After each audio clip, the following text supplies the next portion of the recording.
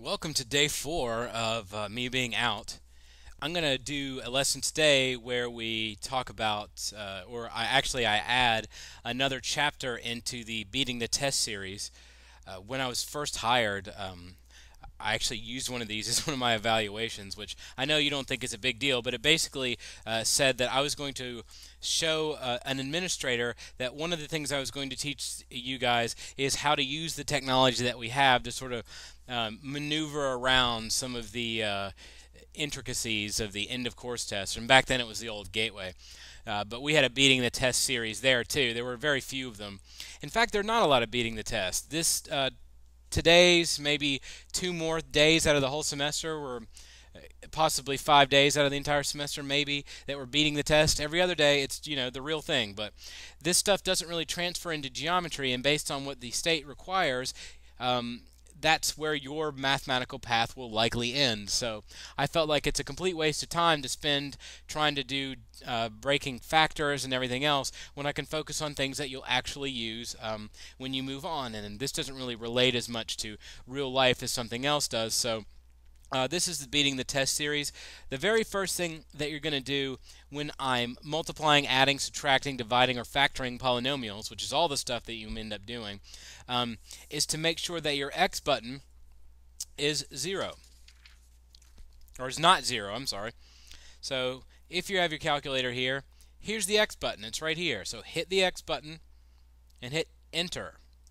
If you get a 0 there, then your calculator is not set to work this method. If the x is set for 0, then this little kind of skeezy little method to get by doesn't really work. So how you reset it if it's not?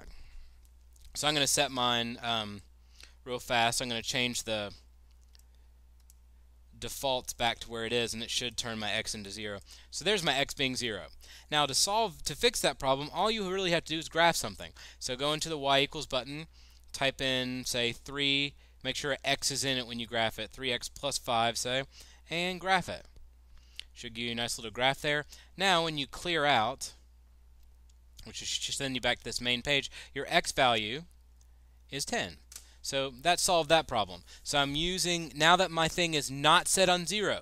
If you always, by the way, get A as your answer of a multiple choice problem using this method, it means that it is very, very, very likely that your x is equal to 0. If you keep getting A's over and over again, that's why, almost always. It's usually not set up, the tests aren't usually set up that way. But let's see how this works, and you can see why that would be the case. So, say I have this big problem. 3x squared plus 3x plus 1 plus 7x to the third power plus 2x plus 5. Now, I will say that this method is ridiculously meticulous. You have to make sure that you press everything into the calculator exactly as it is in the question. Otherwise, it will not work. But it does work almost magically exactly the same. So I'm going to hit the parentheses. I'm going to type in 3, hit the x button right there. You can square it. You can use the caret button to square it. Plus 3x plus 1. And I'm going to close that out. Then, I got to get that little white mark off. There we go. It's chalk, by the way. Not anthrax. Plus 7x to the third power plus 2x plus 5. Now, a few of you have issues with output, which means that you have trouble, not trouble thinking about what the problem is, but getting it down on paper the way that you want it to. I would absolutely 100% suggest that once you type it in, you lay your calculator next to the problem to see if it matches up. And this one happens to match up perfectly. It's exactly what it's supposed to look like. I'm going to hit enter. The number that you get, make a mental note of it, write it down somewhere, whatever you've got to do. I'm going to write it down in this blue. I had a black marker, but that would not be very easy to see. This is your magic number. Your magic number might be different than mine. It is completely irrelevant what that number is, other than comparing it to the answer choices. So the number that you got could have been something totally different than this, but as long as you didn't get 0, or your x being 0, I think if your x was 0, you'd end up getting 6 for this problem. So as long as you didn't get 6, you're probably safe. So here's what you do. You take this number, plug in the answer choices. The answer choice that gives you this number is the right answer. I know it's really lame. 10x to the fifth power That's what this is. I'm going to lay this right here so you can see it. 10x to the 5th power plus 5x squared plus 6. See, it matches it up. 10 to the x to the 5th, 5x squared plus 6. Hit enter. Not the right number, so that's not the right answer. Let me try flipping the light on to see if that'll do anything for me. Might work a little better. Let's look at the next one. So, by the way, once they don't work, you make a tentative line with pencil through it. That way, in case you have to go back. I don't have a pencil, so I'm going to use a marker. 10x to the 5th power plus 5x plus 6. Just like that. I'm going to hit the button. Still too big. Not, it doesn't work. Not enough. So that's out. By the way, those last two look the same. And that would be because of the fact that the 10 is there and it kind of fiddles with it a little bit. So let's look at 7x to the 3rd plus 11x to the 2nd plus 6. 8106. That's pretty close, but not exactly the right number. So let's try this one and see if it actually gives us the right answer. X to the 3rd power plus 3x squared. Let's raise it to the 2nd power. Plus 5x plus 6. 7356. This is 7356, so this one, and so is this. So this is the correct answer. To check, by the way, if you combine like terms up here, you'd have 7x to the 3rd power plus 3x squared. Combine these two, give you 5x, and then you get 6. So I'm just showing you that that works. This number, when I typed it out, was the same as this one, so that is a match. So that's my answer choice. If you somehow got A for this one, it means you did not press it in correctly or that your x is still set to 0. So graph something and then come back. Let's look at another one. These might be actually much easier to just do by combining like terms, but if you have a problem with doing combining like terms, I'm just showing you another method to do it. I'm not a big fan of it, but it is what it is. So my x is not equal to 0, so I'm going to go ahead and type in 11. By the way, x here is the same as a. As long as you only have one variable, this works. It doesn't have to be x. It can be a. That's fine. Don't go into the text menu and find a. That doesn't work. All those letters have different values, and you don't know what value they have until you're actually involved in the process, and it doesn't work. So just use x in place of the variable. Like I said when we talked about binomials, if there's different variables, this method does not work. So you actually have to solve those problems the mathematical way, which I already showed you. I'm just showing you how to get through these. X to the 2nd power minus 5x, plus 6, and I'm going to close it, minus, parentheses, 3x to the 2nd power minus 2x plus 4. So there's the 11x squared minus 5x plus 6 minus 3x to the 2nd power minus 2x plus 4. I mixed and matched, by the way. This is x squared, but this one is raised to the 2nd power. It doesn't really matter. 772. I'm going to write that down.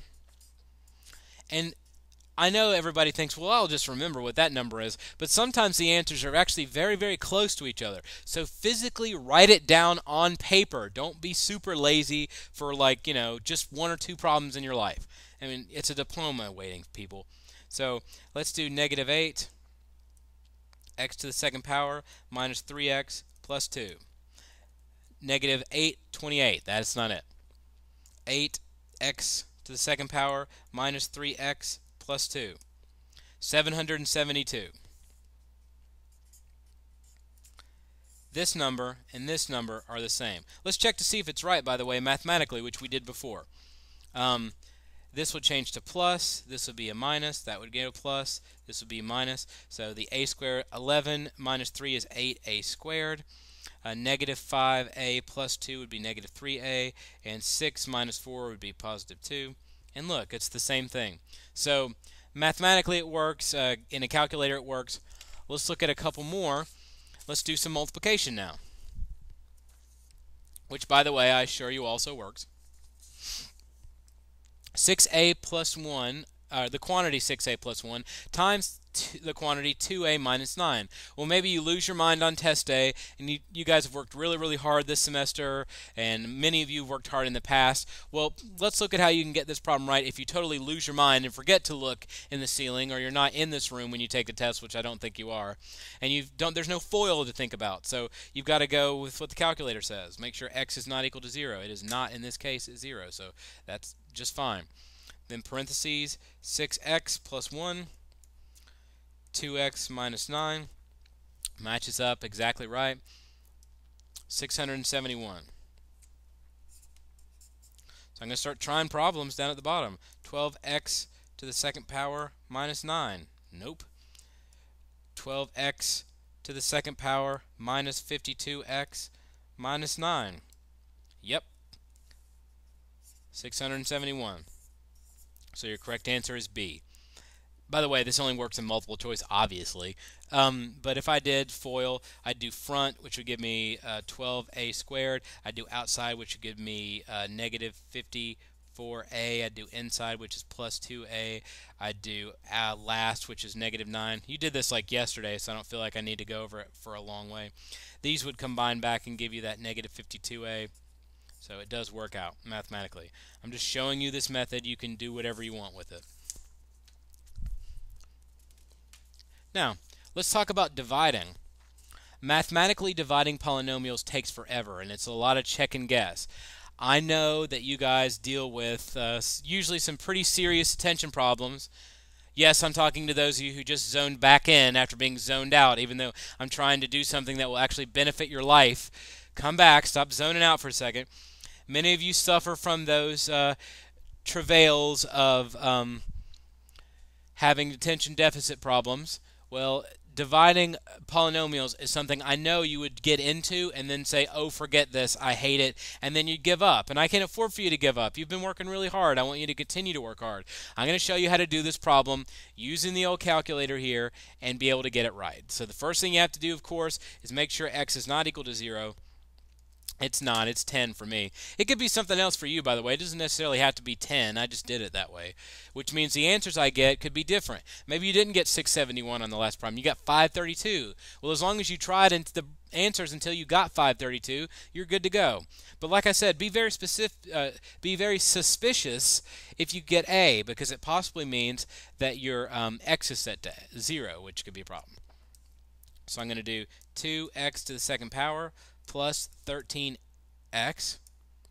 plus 18, and I'm going to close that out. Then I'm going to divide by the quantity x plus 2. The big thing here is that you have to have those parentheses. If you don't have the parentheses in there, this is going to be a total disaster. So hit enter. I got 29. So I'm going to look at my answer choices and try to get 29. X minus 9, nope. X plus 9, nope. And by the way, if you remember this is 10, these two are real easy to tell you the wrong answer. 2x minus 9, nope. So I hope this works. 2x plus 9 gives me 29. So that's the answer, 2x plus 9. That's the quickest way to use the calculator method to divide. Let's look at one more divide question, and then I'm going to set you loose on your problems. For this one, it's a little bit different. It is a divide question, but the only thing really different about it is it's not in the form that you saw before. There's no like parentheses or anything else. In order to get this one correct using calculator method, you need to rewrite the problem in that form. What this means is this divided by this. So we're going to write it out that way. Don't do this divided by this, because if I have this, for instance, you may vaguely remember something like that when you were a kid. 4 divided by 160, let's say. Well, this does not say... Why did I say that? It's totally backwards. This is 160 divided by 4. 4 is not going to be divided by 160, because the answer I get when I come out, by the way, is 40, in case you forgot how to do long division. So it gives me 40.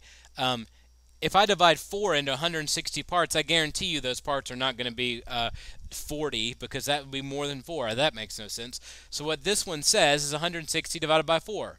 So what this says is the quantity x squared minus 3x minus 10 divided by x plus 2. So rewrite the problem like